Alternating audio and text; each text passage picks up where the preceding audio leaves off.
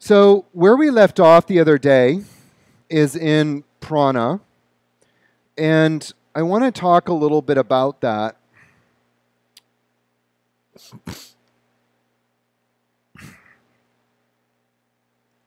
I pulled up my old notes. I've been using this notes forever. I actually pulled out my 4 chapters on freedom, and because I actually wanted to cite this translation instead of PRT's.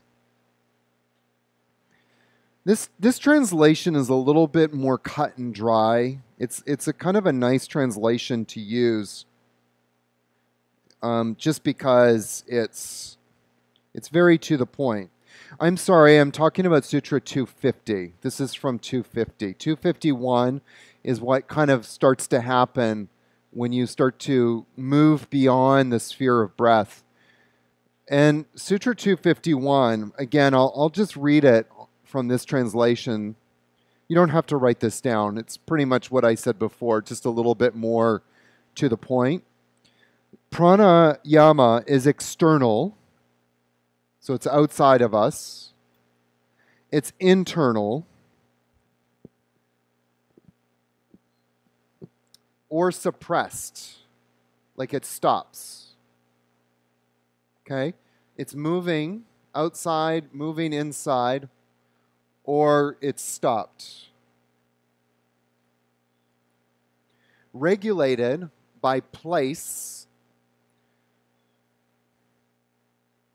One of the words that you can substitute for place is space. So it's regulated by the space, time, in number, and becomes prolonged and subtle. Okay? It's a loaded statement. There's so much to unpack there. Kind of like stira sukha. I mean, we can spend the whole month talking about that one. But this is kind of the essence of what we're doing, is learning how to master our prana, is learning our relationship with this, what we call in yoga, this energetic life force. Now remember that this energetic life force that we're calling prana, which also means to animate, is being projected. I'm getting a little woo-woo right now, okay? Is being projected from the soul, from the Atman, from the consciousness, from that which is inhabiting Stephanie, is now projecting prana. The soul leaves, prana leaves. You know, not to deviate too much, but yogis in the tradition really experiment with this idea a lot. This is the realm of where we start to hear these fucking crazy stories of dead bodies coming to life. And there's a lot of stories like this in India, especially amongst these yogis. Whether or not you believe them or not, there's actually some stories that are documented. Like you can go to India and go that, like the equivalency of the Times, the New York Times has published, not the New York Times, the equivalency of the New York Times in India published and chronicled some of these stories.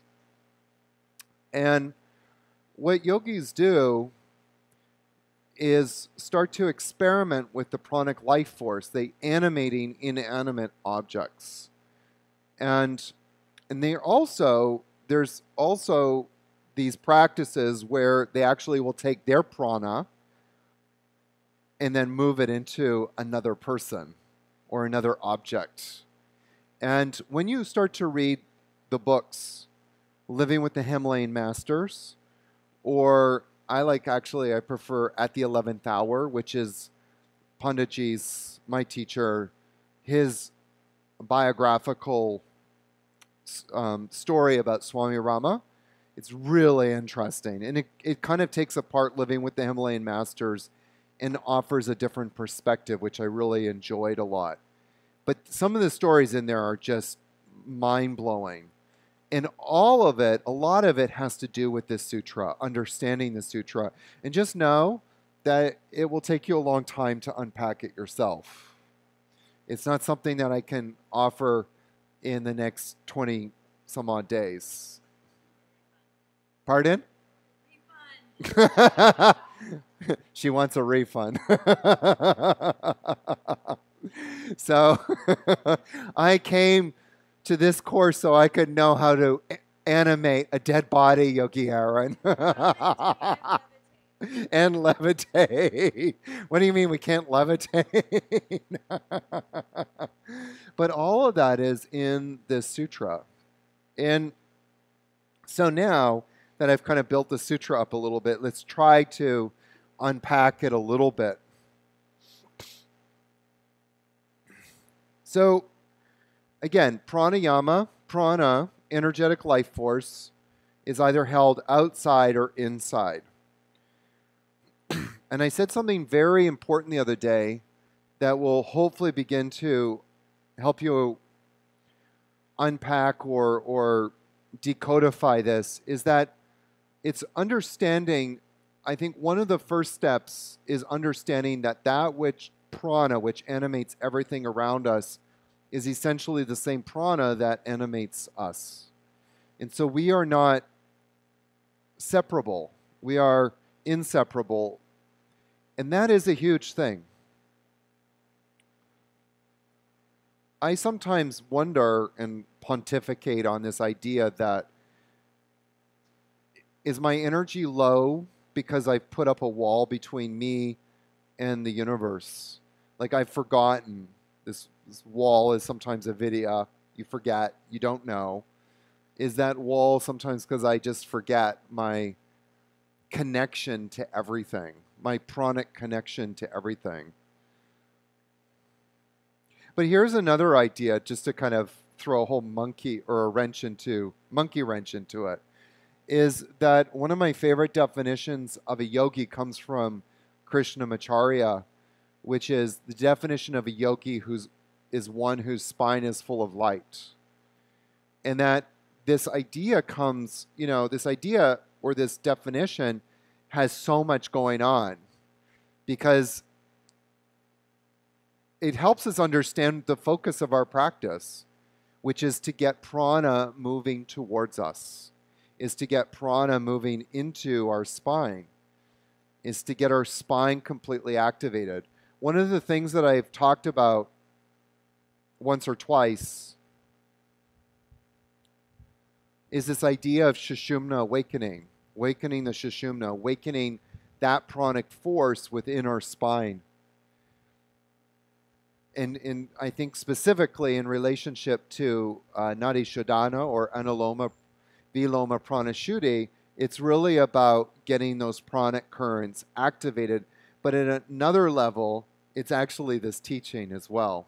It's bringing pranic awareness into your spine and starting to not only balance it, but also build that pranic force within your spine.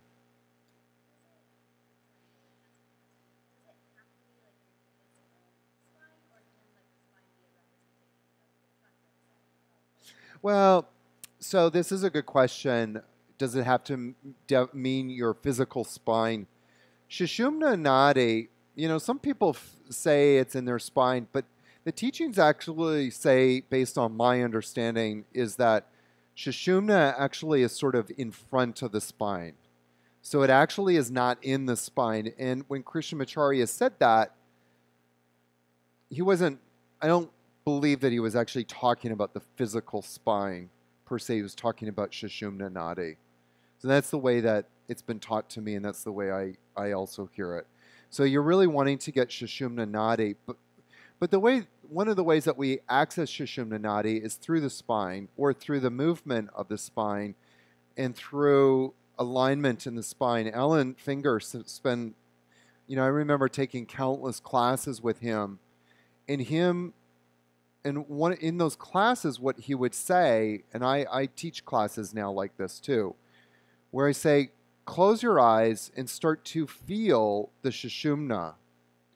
and start to use that as your guideline for alignment. Because if you kind of close your eyes and you're sitting like this, like that just doesn't feel good and feel right. And so if I can sort of start to find my alignment, and if I tune into the Sushumna, I can feel it lengthening inside of me. I can feel it lengthening. Does that make sense? Practice closing with your eyes. With your eyes closed. I know that Karina's done that. I've been watching the videos as I've been editing them. And one point I heard her say, like, I invite you to close your eyes. Like where it's possible, start to close your eyes. And it just adds this different dimension. Because when your eyes are open, your attention is going outward. That's not a judgment, it's a fact. And they also say, which is why we practice drishti in yoga, that if your eyes are moving,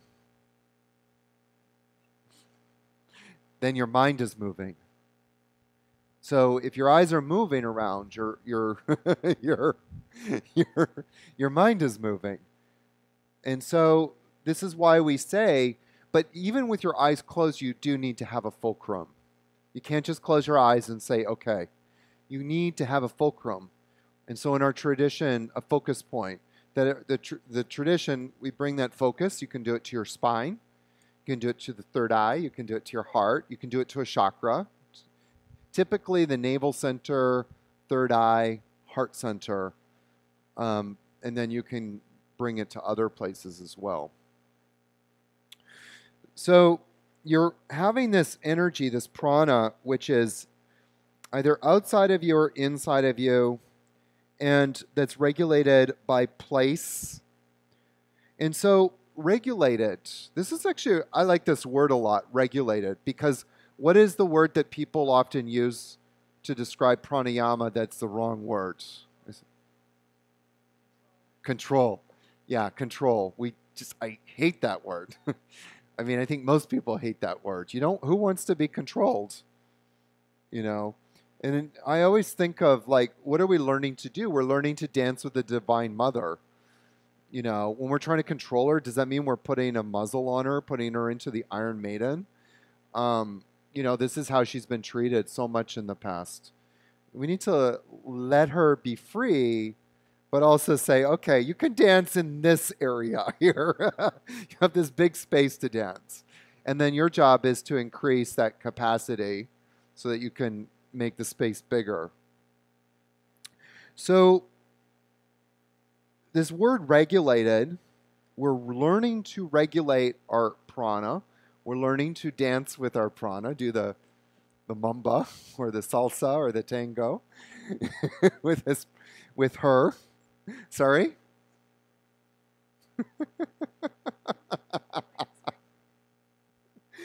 We're learning to regulate it by where are we placing the prana. So we're bringing awareness to the place to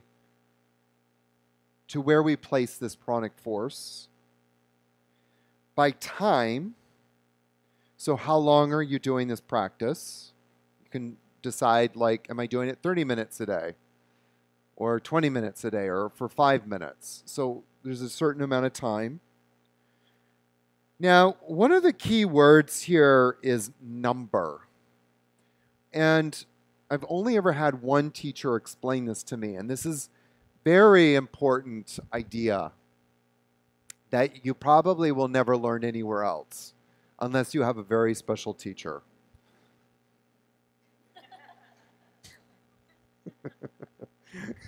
Unless you go study with Rod and he actually does this teaching. Rod is who I learned this from. I've never heard any other teacher talk about this in my experience. This Sanskrit word for number, and I'll spell it for you, is angula. A-N-G-U-L-A. Angula. Now, angula is a measurement system.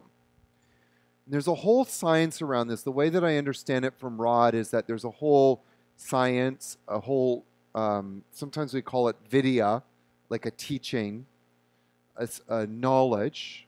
There's vidyas about everything, but there's a whole vidya about this that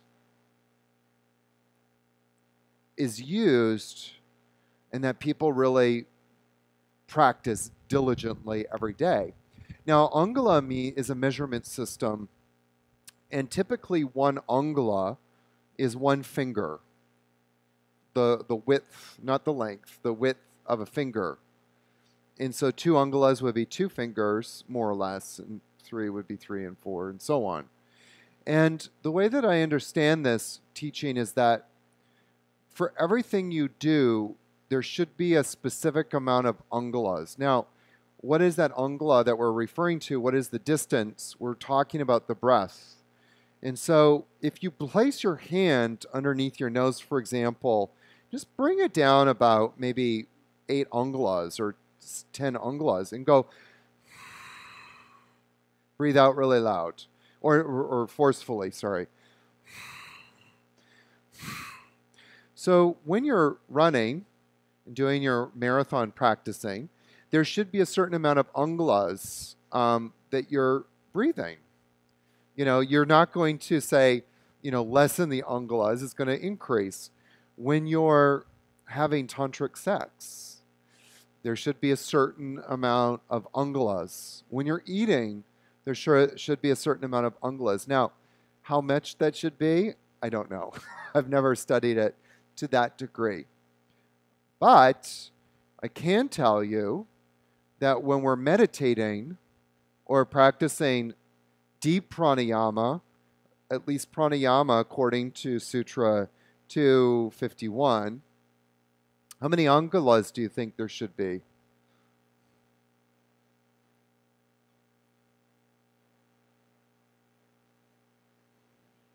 Sorry? No, 108. That would be like from here to the room below me to Karina. No, there should be really 1 or 2 Angulas, 3 maybe. You're not breathing that much. It's very low. Your Angulas is very low below your nose. So what you're essentially doing is your breathing starts to become, I don't want to say shallow, it becomes very soft.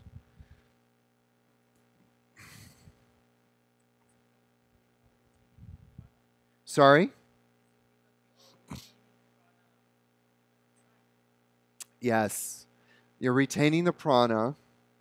When I first met Rod back in 2001, it was August. I remember we got on this big topic because I was really into Ashtanga at that time. And I was really trying to reconcile like this new idea of yoga. But one of the topics we had was talking about sweat. And he pointed out that every time we sweat, we're actually releasing our prana. You know, if you read the tradition and their description of, especially in the Hatha Yoga Pradipika, about sweating, you know, they talk about like when you first start sweating, it's toxic, get rid of it. But after a while, your sweat is going to be beautiful and wonderful and actually will have a nice glow or add a nice glow to the yogi or yogini. And to take your hands and rub that sweat back into your body because that's your life force energy, that's your prana. So there's this idea of looking at what are we expending and minimizing that and holding on to our pranic life force. Even in, I believe, Chinese medicine, you know, you see a lot of, I used to go to the sauna a lot at my gym in Vancouver. A lot of Asian people there, and especially Chinese people. And would often see them in the sauna, these men in their kind of underwear, you know, and then rubbing the sweat back into them. So in Chinese medicine, we also see that come up as well. But the thing that really stood out to me that Rod said, and it's always stuck in my head since, because we got on the topic of Bikram yoga one day, And he said, look at the Tao, according to Taoism, you come into the world with one cup. That's it. Every time you sweat, something leaves that cup. Because I was one of these kinds of people that I do sweat a lot, but also the way that I was breathing was not practicing the sutra at all. And, you know, I'd breathe like, oh, I'm doing this through my mouth, but doing it through my nose like, I was really a deep Ujjayi Pranayama person. It took me years to stop that habit because I had ingrained it so deeply. But that kind of breath is, not only is it stimulating, it's also releasing a lot of prana. Yeah, I'm getting a lot of prana, but I'm also releasing a lot of prana.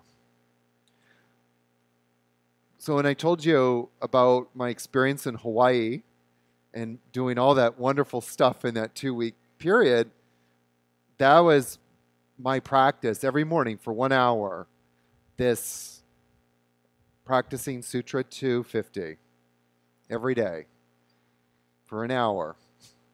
And I mean, I was so focused. Oh my God. Wish I could get that focus back. But that's this practice. And I was going to kind of leave this talk here and just kind of move on. But I've decided I want to give you guys a little taste of this practice. So we're going to do a very short asana practice. And then we'll do a little bit of a meditation. Well, not a meditation, a pranayama practice, which is nothing, by the way, what you think it will be. So throw any expectations out. And then we'll move on with the rest of our talk today and practice. Sounds good? Okay. So let's take 5 minutes and just set up. And Brittany, we don't need to stop anything. Just let it run. But maybe, Brittany, what we can do is put you here. Like I said, we're just going to do like a 20-minute asana practice. It's not going to be very long.